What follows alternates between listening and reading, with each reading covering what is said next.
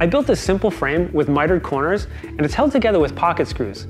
To connect the frame to the sleeve, we're going to start with this very large piece of molding. It'll take up most of the distance between the two faces, and then we'll turn to this smaller piece to finish the gap. When you're working with crown molding, it's important to remember that you have to cut it upside down. You have to imagine the bed of your saw as the ceiling and the fence as the wall. It's really easy to get slightly different angles each time you cut this. So what I like to do is place the molding up against the fence, and once I have it in place, bring in a stop block and get repeatable cuts every time. Take your time when cutting large pieces like this, and let the saw come to a full stop before raising it. If you raise the blade while it's still spinning, you run the risk of the teeth catching on the molding and ruining the super crisp edge that you just created. And after all, creating great miters is all about maintaining these crisp edges.